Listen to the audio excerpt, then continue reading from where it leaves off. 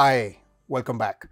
We have been so far talking about fluids, fluid mechanics, viscosity, and in the last segment we spoke about the strange world of cells at low Reynolds numbers. Today we're going to continue in that sense, but on a slightly more practical note in respect to the fact that the same properties of fluids that we have been discussing so far are some things we can exploit as cell molecular biologists, biochemists, protein biologists and molecular biologists in general. And that is something that I think many of you who may have taken a course in biology are familiar with, namely centrifugation. So that's the crux of this module.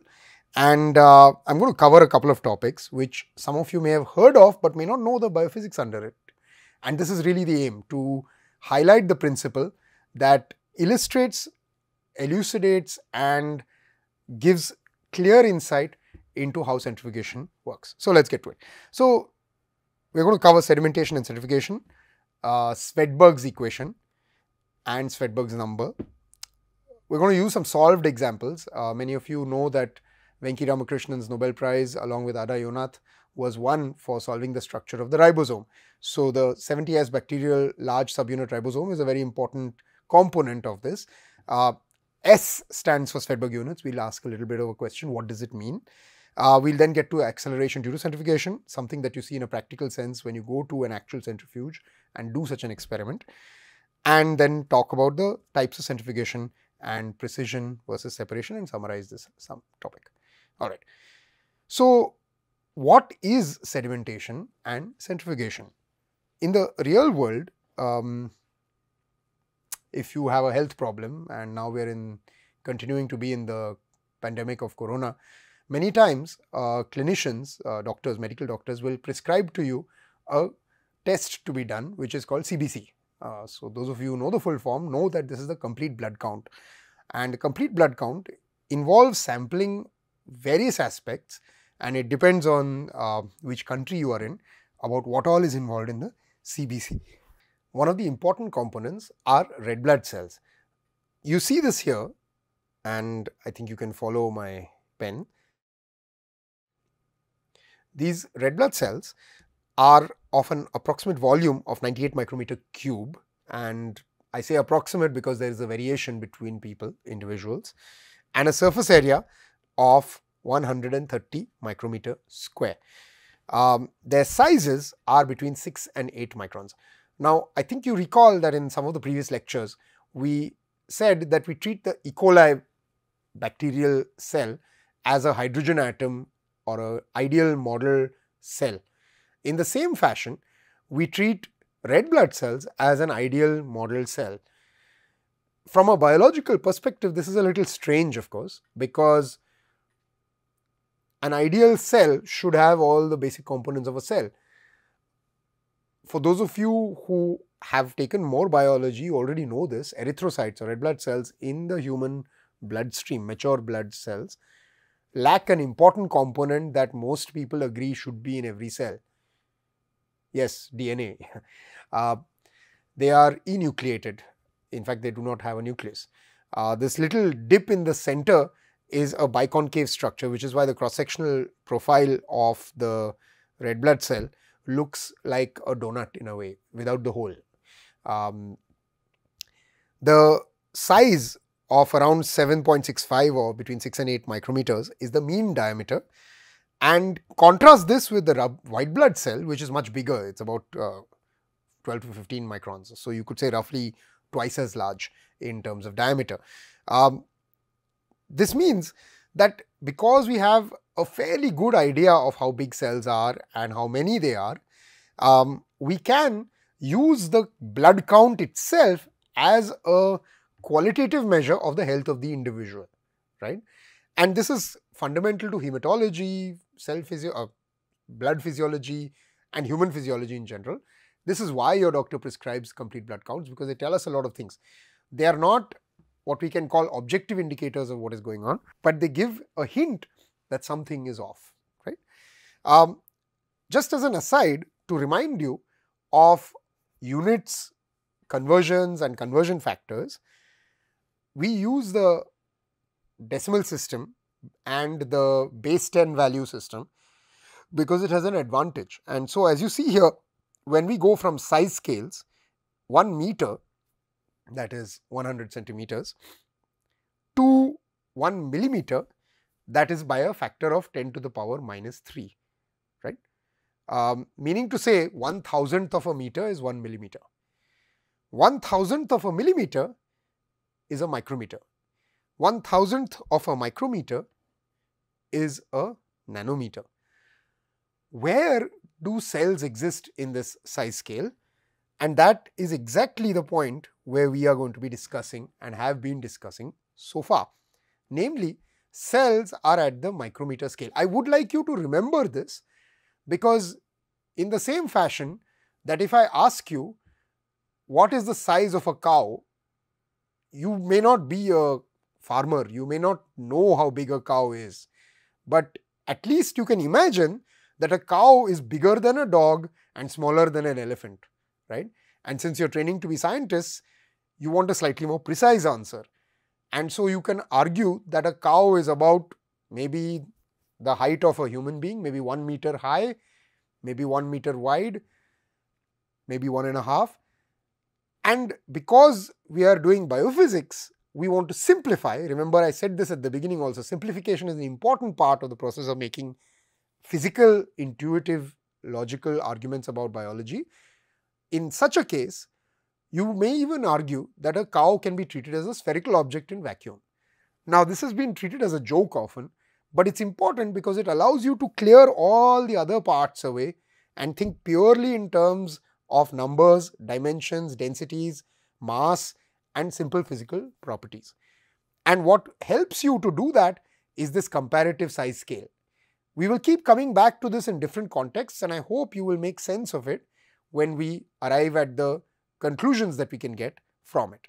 So to continue with our blood cell study, red blood cells, when they flow in a fluid, they may undergo at least a couple of orientations. One is that they may become stagnant. They may start forming these rouleaux, as they are sometimes called, discs. It's like when you put all the plates one on top of the other, you know, the plate has a little slightly convex or concave shape depending on whether you look from top or below. And so if you put all the plates on top of each other, even your thali has a little lip, it goes upwards. So all those lips align to each other and they stack up, and that's what this rouleau means. On the other hand, if the RBCs are not sticking to each other and the flow is of a certain speed, they may, so it's like when there's a strong wind, all the trees, their branches align in one direction. And this is the same idea, that when there is a strong flow, the RBCs align in one direction. The process by which all these happens is related to the mechanical properties of the red blood cell and the fluid properties of the medium in which they are, which is blood, indeed. And understanding these, again, as I was saying earlier, gives us many interesting insights and medically useful inferences into the physiological state of the person. So, what is the red blood cell count in blood? This is for 2 units, cells per milliliter, 5 into 10 to the power 9 and 5 into 10 to the power 6 per microliter. Obviously, milli to micro is 10 to the power minus 3, meaning 1,000th. Therefore, the value is just simply 1,000th of the other. There is also a slight difference between human adult males and human adult females. Now, if you are very careful and you have studied some biostatistics or statistics in general, you will notice that the value of human female or women's blood counts is 3.8 to 4.8 into 10 to the power 6 or million cells per microliter, tens of lakhs. Whereas for males it is 4.5 to 5.5, which means there will be some women with higher blood counts than some men who will have lower than female blood counts. This also means that there is a distribution that is overlapping in terms of the female and male RBC counts. And these come to frequency distributions, which we will have some opportunity to discuss, and how to distinguish between them, which is a topic that biostatistics normally covers. And I urge you, if you are interested in reading more about this. Now, if you actually do a blood smear, then this is what you will typically see. The arrows mark slightly unusual shapes and potentially harmful entities like Plasmodium that may be in your blood. This is the thin smear technique that is used even now in most laboratories as a gold standard for testing for blood pathogens. So, knowing blood cells, their concentration, their mobility is important. One of the key methodologies that is used to perform this kind of blood characterization is sedimentation. So, the idea is that if the blood is treated with sodium citrate or EDTA, this prevents coagulation. It will over time spontaneously separate, roughly an hour, into 3 visually distinct components from top to bottom: plasma, white blood cells and platelets, and red blood cells. Yeah. The plasma is about 30% of the volume, the remaining 70% consists of WBCs and RBCs and platelets and other cells. The height, relative height of the red part, the RBC sedimented red blood cells, compared to the total length as a percentage, is used as a measure of the proportion of red blood cells in your blood. This is a very crude measure, you will argue, but interestingly enough, this is, since the 1900s, one of the most reliable measures of serious hematological readout of disease, and all this coming from simple fluid behavior, right? So, anemia has multiple causes and it can be identified using some of the following measures: RBC count, hemoglobin, hematocrit, which is percent of volumes of RBCs as a percentage of total blood. And you both may need sedimentation, which is the easy thing, settling of particles by gravity, or centrifugation. And so now we're going to dive a little bit into the details of each of these. So, as we were saying, one of the important measures of sedimentation and centrifugation is Svedberg's number, and the equation that describes this process of sedimentation and centrifugation is Svedberg's equation. So, the question that Svedberg asked was, how fast do particles settle to the bottom of a tube and what determines it? And it's a very simple question, and when I was a student of probably some of your ages, this was a question that really bothered me, and I read the textbook and it didn't make full sense. So, I hope I will make a little bit more sense than I had at that time. So, we need to define some terms. This is a biophysics class, so we actually talk about symbols. M is your mass, right? It's the object's mass that actually defines the product of the volume and density.